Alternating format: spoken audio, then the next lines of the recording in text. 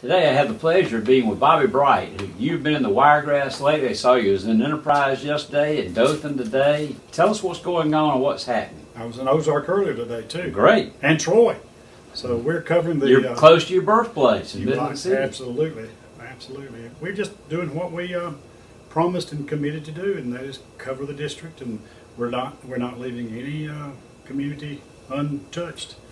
We're going out there talking to folks and making sure they know that we care, and letting them know that if we get back in there, we're going to be doing the same thing that we did years ago, talking to people. I won't send representatives out there. I'll send myself, and I will talk and be with anybody that wants to talk to their congressman. They'll have my attention. When you were in Congress before, you touched every county that you represented. We did.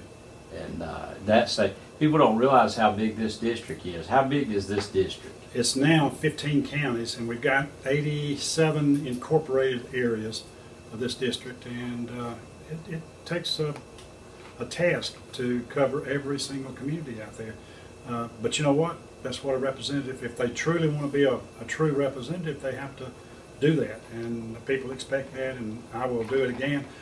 I hope that people will know that they'll have a direct voice to Washington by way of me, not any of my representatives or any of my staff members. What are some of the issues in this race that the people need to be aware of? 3 issues, and I think it's important. Number 1, support our president. Make sure that you're behind him. That doesn't mean that you have to be a yes person. I've never been a yes man, and I never will be. But I support him.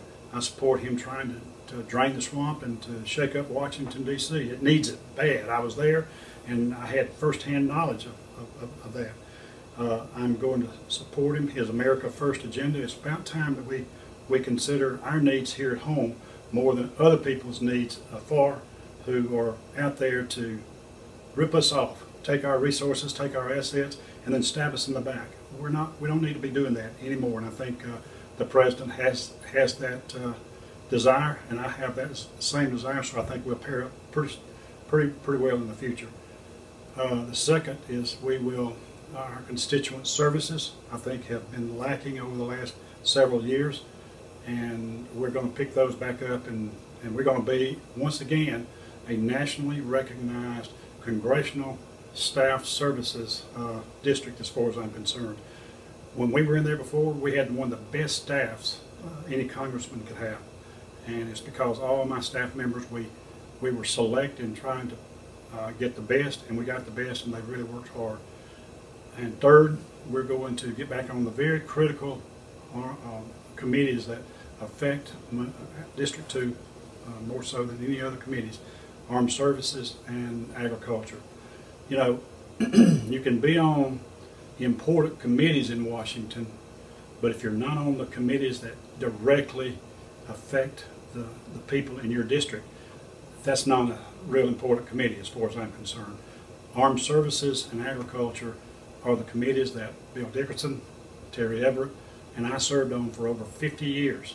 And to have no representation at the table on those committees is critical. And our present representative chose voluntarily to get off of those 2 committees and went on what we refer to in Washington as the Wine and Dine Committee, Appropriations.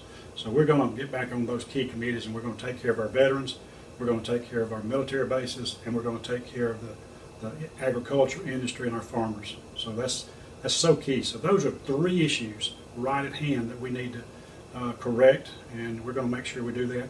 And on July the 17th, the people are going to send a strong message to our representative that when she disconnected to the people down here in Alabama, we're going to disconnect her on Election Day. It's very important on July the 17th that everybody goes and votes, because every vote counts. We had 93,000 votes cast in District 2 in the primary. We expect about a third of that number to show up in the runoff. So we're looking around 30,000 votes.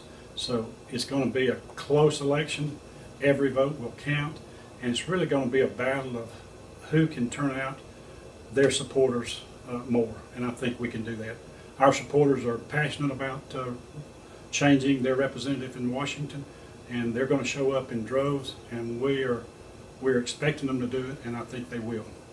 It's very important for this area to fight for Fort Rooker, for our military base, which also around Montgomery and the military base at Montgomery. So yeah, it is, and guess what?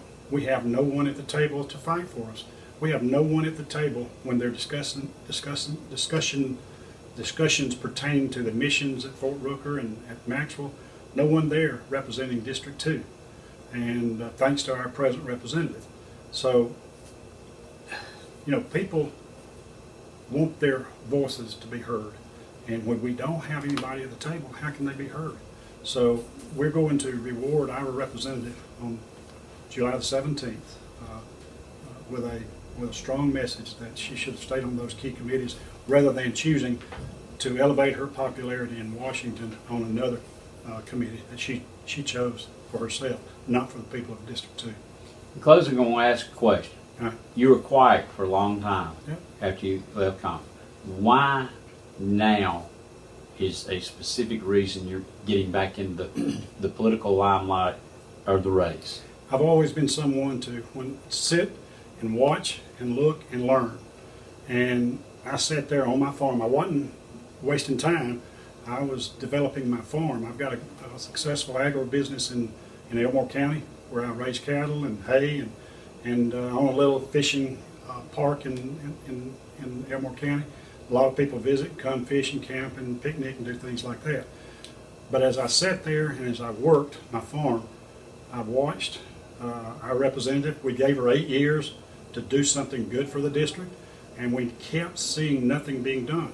So there's just something internal about me that when I see there's a need, I always plug myself into that need and try to make things happen, and that's what we intend to do. Is we're going to do something better for the people of District 2. I know how to do it. As mayor of Montgomery for 10 years, we made things good happen for our capital city, and we were making some good things happen in the Wiregrass and in District 2 when I was up there before. So we're going to get back in the saddle, and people are going to be proud of what we can accomplish in Washington. July 17th, Bobby Bright for United States Congress. That's right, and I want to once again invite everybody out to vote on the 17th. And please get out and vote. It's so key and so critical. It's going to be a close race. And if they will get out there and help me, I'm committed to make sure that their voice is heard and that we make some good things happen. And if they get out and vote, we'll make District 2 bright again. Appreciate you being with us today.